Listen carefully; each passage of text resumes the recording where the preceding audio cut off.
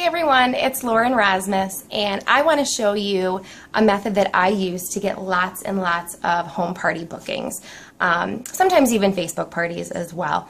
I can't take complete credit for the idea. One of my awesome girls in my downline came up with it. Her name is Jen Jones, so thank you, Jen. This is an awesome strategy for getting more parties. A lot of the girls on my team are actually using this as well with awesome success. So I do this at every single party that I do, even if it's a really small party. So I call it the envelope game.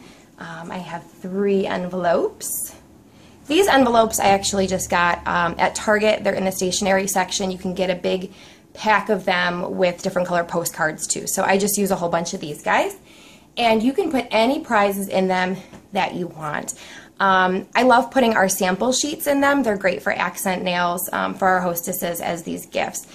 You can also write down little prizes on a slip of paper, like a percentage off an order, free shipping, if you're feeling generous, a mini heater, things like that. So there's lots of different prizes, okay?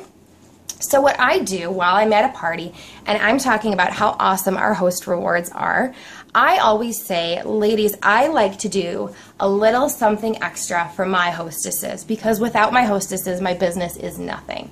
So on top of all of our amazing host rewards, you're going to get a prize from me. So this is called the envelope game.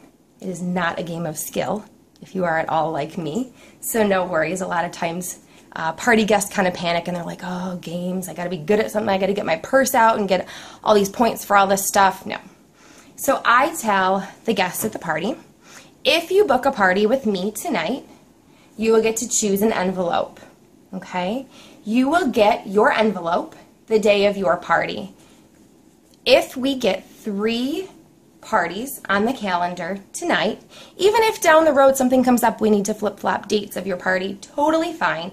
But if we get 3 dates on the calendar tonight that booked off of Susie's party, you will get an extra gift from me the day of your party. Okay?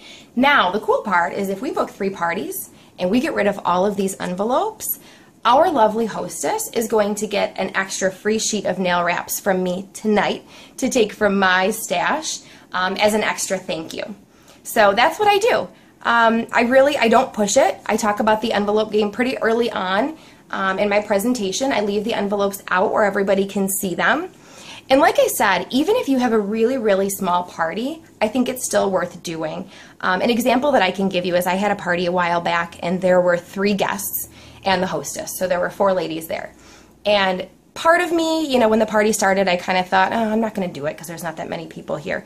But then I decided to do it.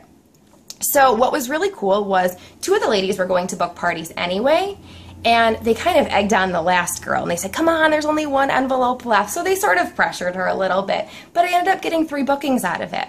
So what's really nice about this is, you know, those people that are kind of on the fence about, do I have a party? Do I not? I'm not really sure. This is kind of that little push to get them to book with me. Obviously, it's not going to make somebody book a party who really has no interest in booking a party. That's totally fine. But so that's the envelope game. That's it. It's really that simple. So I hope you're able to use it, and I hope you are able to get some more bookings from it. Bye, everyone.